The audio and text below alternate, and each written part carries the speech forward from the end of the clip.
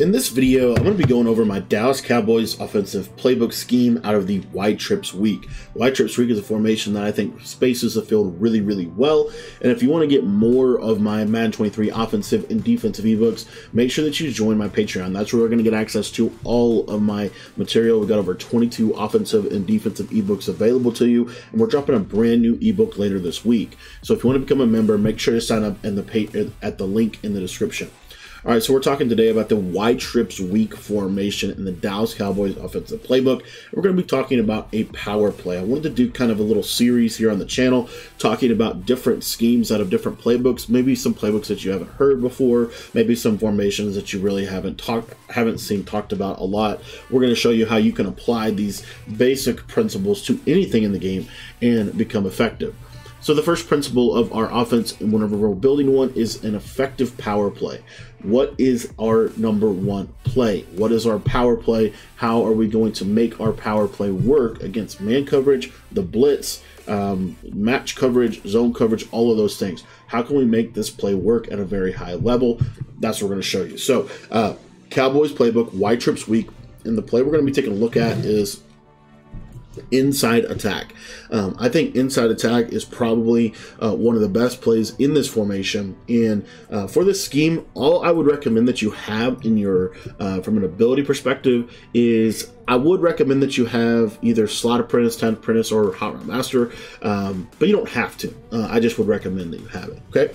All right. So inside attack, what you're going to see here is we're playing a man coverage predominantly meta, and what you're going to notice is this route to Taysom Hill is going to absolutely cook over the middle of the field. Now we're also playing a game in a meta where you really want to be able to attack quick if possible, because you're probably going to get blitzed, right? So this play is going to do that for us. So really simple setup here. What we're going to do is we're going to kind of build around this route to Taysom Hill. So all we're going to do is we're going to take Calvin Johnson here, and we are simply going to put him on a flat route. And then what I like to do is you can leave it like this. This is fine. You could also take George Pickens if you have outside apprentice. You could put him on a C route. That's going to make this play really good against man coverage. But really, this is fine. You're going to get these natural picks and these natural rubs. And as you can see there, CeeDee Lamb is going to also be a really good man beater. Now, again, this is basically like a tight end slant route, and it's just super effective against man coverage. As you can see right there, we're able to attack the man coverage. Now, against zone coverage, really what you're going to do with this play, and you could do a couple of other little things here with this. You can put the running back on an out route. You'll see here that it's not going to really hurt the spacing that much unless the running back gets caught up in the line like he did right there. But you can feel free to put the running back on an out route if you want to. You can put the running back on a wheel route, and I'll show you what this looks like. So if I put the outside receiver on an out and the running back on a wheel, this is going to create a little bit of a different route combination, but you'll see here, by and large, you can still do the same basic thing, which is really nice. So you have some flexibility with this. Another thing that I love to do, as I said before, if I have an outside apprentice receiver, I love to be able to put him on a C route because he's still going to be vertical enough to pull the vertical zones back, but he's now going to give us another option to be able to beat man coverage. So you can easily weave this C route in. If you want to put a deep smart routed dig on the backside, you certainly can do that. We know that smart routed in routes are really effective against both man and zone coverage. So there's some flexibility and some fluidity within this play, but really the core concept is essentially this right here. And another thing that I didn't talk about yet is if you have short out elite and you put this receiver on a streak, he's going to beat press man every single time.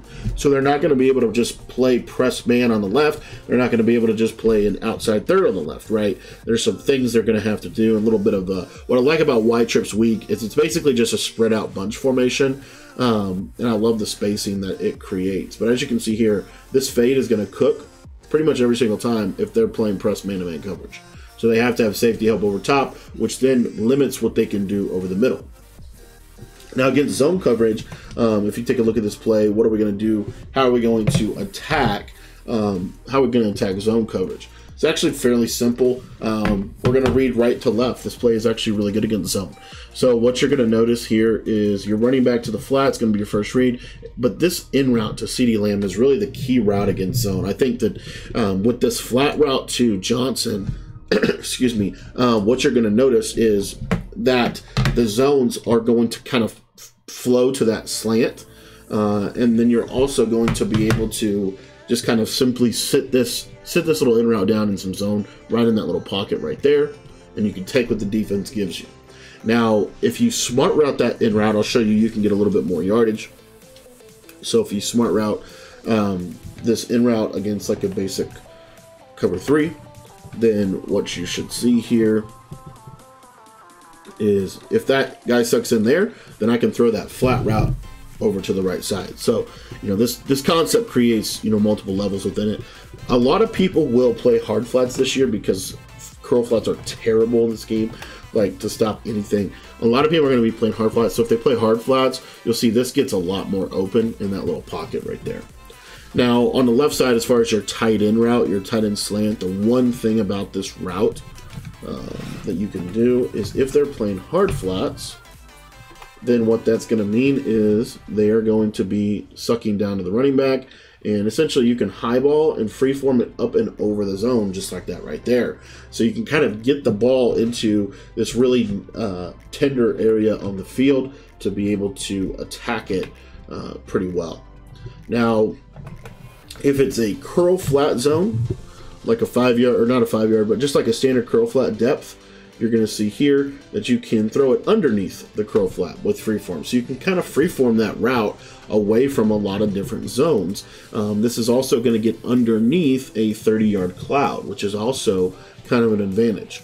Now, if you have tight end apprentice and you want this to be a little better against zone, then you can simply do something like this. And now what you're going to see is if they're in that cover 3 defense, this crosser is going to get a little bit more depth than that little slant route, and you'll see here that a lot of times that purple zone will not guard it to the left side. Now against cover 2, what I like to do against cover 2 is actually pretty straightforward. So again, you're taking this high-low in the middle of the field. This high-low in the middle of the field is so good. So you can take that. You can actually kind of sometimes squeeze that in on the left side. This is another reason why I really like the C route to the solo receiver or the post. If you put a post on the field or a C route, those are both really helpful for zone and for cover 2. If they're in cover 2, though, you can just freeform that down and outside, and you can catch it on the sideline just like that right there. So you have a really good opportunity with this to be able to attack the cover 2 a lot. And again, this is always going to be a great man beating play. It's so simple, but it's super effective against man coverage. So that's our power play for this inside attack. I think it's one of the best plays in the formation. If you want to get more of my Madden 23 offensive and defensive ebooks, make sure to join our Patreon. We have over 22 offensive and defensive ebooks available. These are a little bit more in-depth, full schemes, meta ready, ready to attack pretty much anything that you're going to see defensively. So if you want to sign up for that, hit the link on your screen. The Patreon is only $10 to become a member. Thanks for watching, and we'll see you guys later.